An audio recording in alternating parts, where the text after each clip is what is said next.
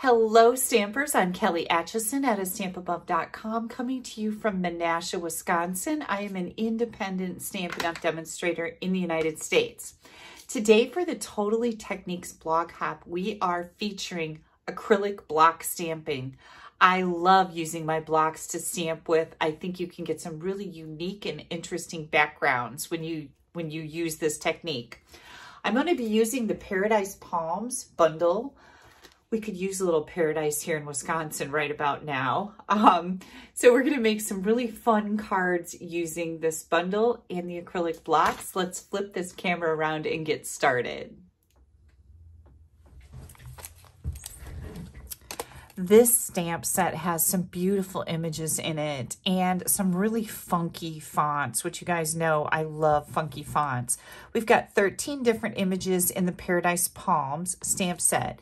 And then in the Palms dies, there are 11 different dies in here to use. So we're going to be using some of the intricate ones like the palm tree and the border design for our project. I'm also going to be using the Essential Baker's Twine pack. This comes with 5 different colors of Baker's Twine in it.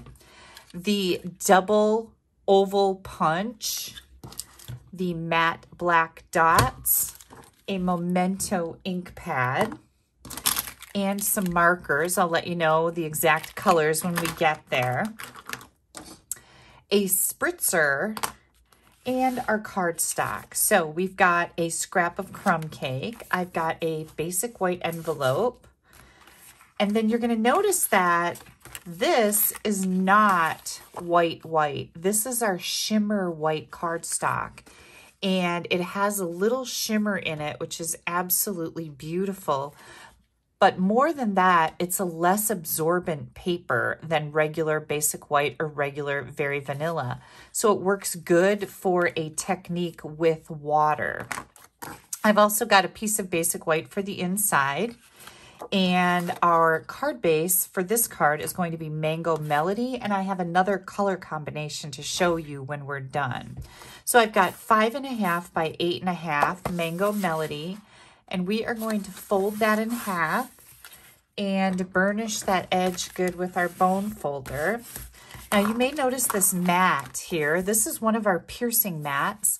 I wrap it with printer weight paper, and this is what I use to stamp on. It helps keep my desktop clean, but it gives you that little bit of cush that makes your stamping turn out really good each time.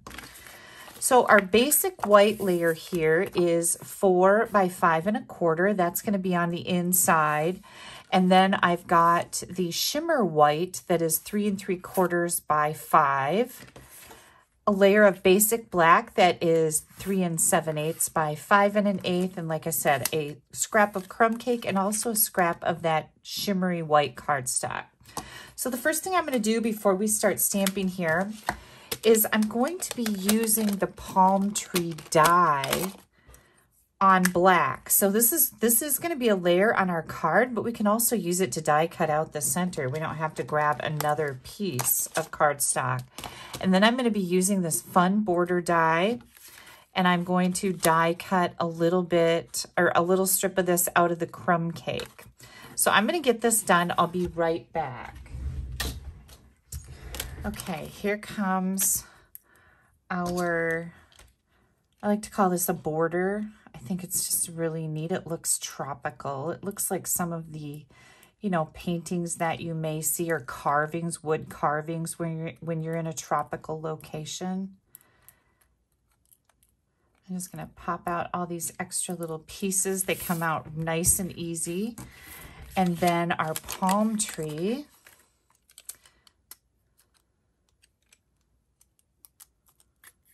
And there we go. We've just got a couple little pieces to pop out on there. Isn't that pretty? Okay. Put that away. I'm going to set this aside. We're going to do our technique, which is really fun and easy. I love doing acrylic block techniques because, like I said, they turn out different every time. So I've got a D acrylic block here. This is what we're going to use to stamp some color on. And I've got two different color combinations that I used. I used the Bermuda Bay, Mossy Meadow, and the Granny Apple Green Stampin' Right markers. These are not alcohol markers. These are our regular Stampin' Right markers. And then the other color combination I'm using is Mango Melody, as well as Magenta Madness and Calypso Coral. So we're going to start with those colors. And what I did was I took my Stampin' Right marker and I am just going to add some of this Calypso Coral to my block. And then I'm going to come in with the Mango Melody and I'm going to start filling in some of the blank spots here. We've got 3 colors to fill. So you want to make sure you leave room for that 3rd color. And then the Magenta Madness. And now I just come in and fill this in all over. Now I like the Magenta Madness on here the best, I should say, because I've already made a couple of these as I was testing this out to see how well it would go. And so I'm going to use more of that color on here. You can use more of whatever color you prefer. Okay, I'm going to set this out of the way. I'm going to bring in my small grid paper. This is just going to help protect my surface here as I'm spraying with water. So I'm going to take my spritzer. You get 2 of these in a pack. They're like $4. They're really inexpensive, but they're called Stampin' Spritzers. And the thing that I like about them most is that they have a really fine mist, and that's usually what we need when we're doing techniques with water. So I'm going to spray this. You want to get it fairly wet, and then I'm going to take it and stamp it right on my shimmery white cardstock. So let me turn this upside down, and this is going to just blend that color. Now, how much water you put on it depends on how dark it gets. One thing I should have said is it's good to have a tissue to grab that excess water. And then I like to just kind of mop this up a little bit if you have a lot of water pooled there. Now you can hit this with a heat tool. You see how it's running right now? That's going to leave some interesting looks too. So every single time you do this, it's going to be different. It's a lot of fun. And again, I just wiped my block off. It's ready to roll for a different color. And I'm going to set that aside, and then I'm going to do the other color combination for you, and then we'll finish the first card, and I'll show you the second card. So like I said, I wanted to use Mossy Meadow, Bermuda Bay, and Granny Apple Green. So I'm going to start with my Bermuda Bay. This is the color that I want to be a little more dominant on my background that I'm making. So I'm using more of this on my block. And then we're going to go with Granny Apple Green. This is a really nice color combination, and it looks tropical. And, you know, well, that's what I'm kind of going for here. And then our Mossy Meadow. I'm just going to fill in. Now, remember, when you squirt that water on here, that's going to kind of mix your colors a little bit, so you don't have to get too close together on all of them. Now, let me get my cardstock ready. Here we go, because I kind of lost it last time. Okay, here we go. I'm going to put just a little bit less water on here. And you want to flip it over. And then when I put it on my cardstock, you got to kind of push it down and let it sit here just a bit. That's kind of important too. And there we go. Grab that tissue, wipe your block off, and now I'm going to just kind of let this color run. I'm not going to mop it up this time because that gives you some really interesting patterns, which are a lot of fun. Like I said, you need to set this aside, or you can hit it with a heat tool to help it dry. What I'm going to do is I'm going to bring in a dried one that I already made. This is the one that we just made together. This is one that I made a little bit earlier and already have it dried so that we can continue making our card. All right, I am going to put this onto my black layer. And I'm going to put my glue on the black layer because I've got that hole in there from that palm tree. And I don't want to put glue all over the back of here and then have it sticking through that palm tree. So this is actually going to work really good. And I got just that 1/8 of an inch border, just has that little bit of pop behind this that I love. And then I'm going to bring in this piece. And I just want, so this is the end that is finished in the die. So I'm just going to bring it in here and I'm going to cut it off about right here. Grab my paper snips and trim that off just a little bit. That looks great. This piece I don't need.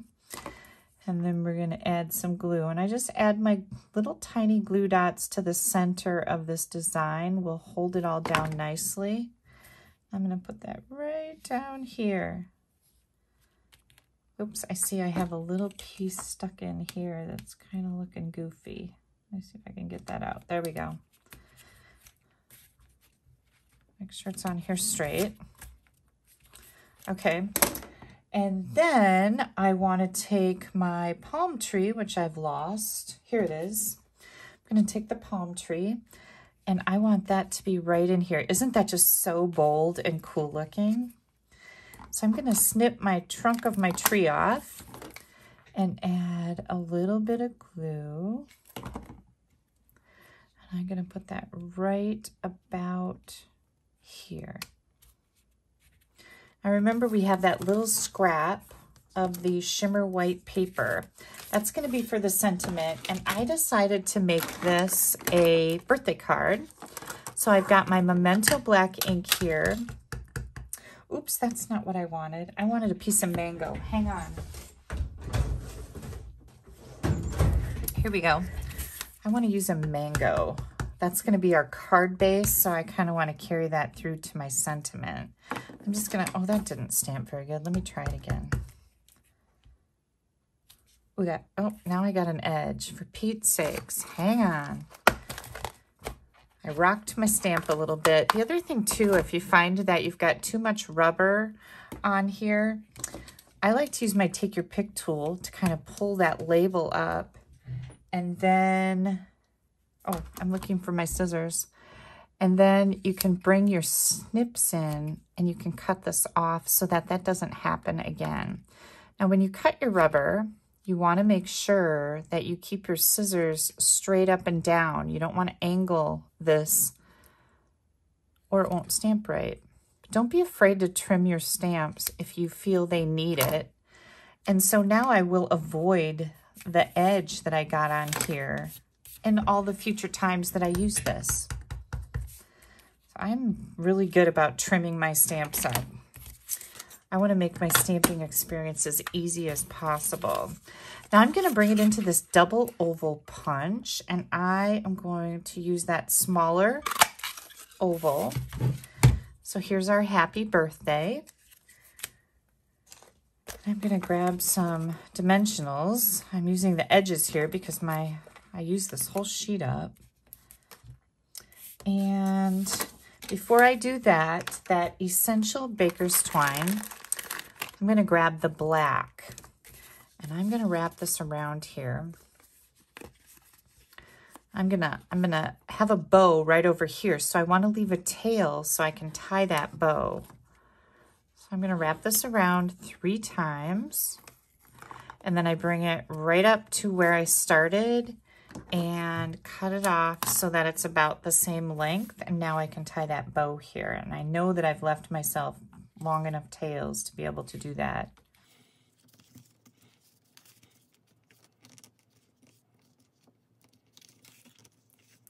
There we go. Now I like to hold on to my loops when I'm pulling the tails down because sometimes it'll get twisted up when you pull them and it's hard to get it untwisted. Baker's twine is just like that. So I like to hold on to my loops while I'm making my bow a little bit smaller. so that that doesn't happen. Save yourself that frustration. Now, the Take Your Pick tool is one of the tools that I use the most. I use it for a lot of things. I use it for mini glue dots, for dimensionals, all kinds of stuff. So if you don't have one of those, you may want to pick one of those up. They're pretty handy.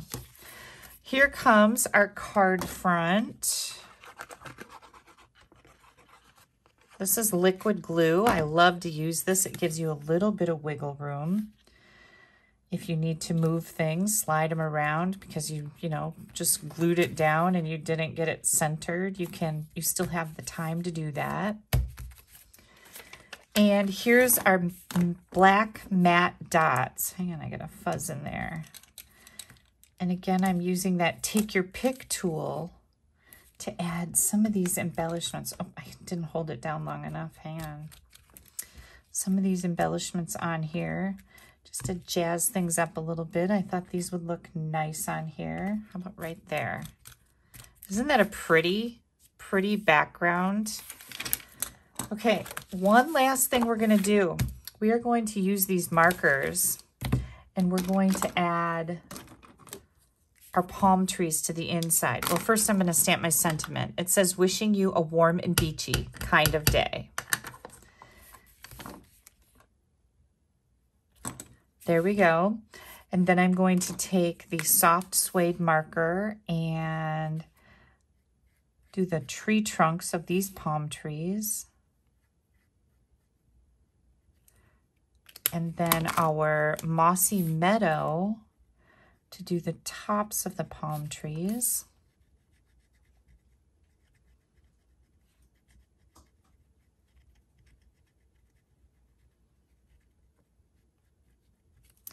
And then you want to huff on it like you're cleaning your glasses. Gives it just a little bit of moisture back, and look at how nice that looks. Love these palm trees. Okay, we're going to add this to the inside, and then I'm going to show you my other color combination that I made with the same technique. Oops, hang on, gotta get that centered. There we go. Here's our first card. Then remember, we did 2 different colors here. And I also made this card. Which one do you guys like better? I really like the mango, but I'm always drawn to Bermuda Bay. It's one of my favorite colors. You let me know which one you like better in the comments. I'd like to hear which one you like better. But stamping with acrylic blocks, there's a lot of different ways you could do it. This is just one of them. And again, it's going to turn out different every single time you do it. Thanks so much for taking a little bit of time out of your day to stamp with me. Please make sure you click right up here. You're going to head over to my blog where you're going to find a list of other people, other designers that are in this blog hop. You're going to want to see how they did their acrylic block stamping because you're going to get a lot of great ideas today. Also, if you would like to place an order with me, if you're in the United States, I always appreciate your orders. This is my current host code. You can use that if you have an order under $150. But if your order's over $150, don't use the code. You're going to get some rewards from Stampin' Up, and I definitely want you to have those. Make sure you click down here to subscribe to my YouTube channel. You don't want to miss anything I have coming out. We have a brand new annual catalog coming up. If you do not have a demonstrator and you would like to get your hands on that, please feel free to email me. My email address is Kelly, K-E-L-L-Y, @astampabove.com. I would be happy to mail you a hard copy of that catalog. I've seen it and it's gorgeous. Thanks again, you guys. Have yourselves a wonderful weekend. Bye-bye.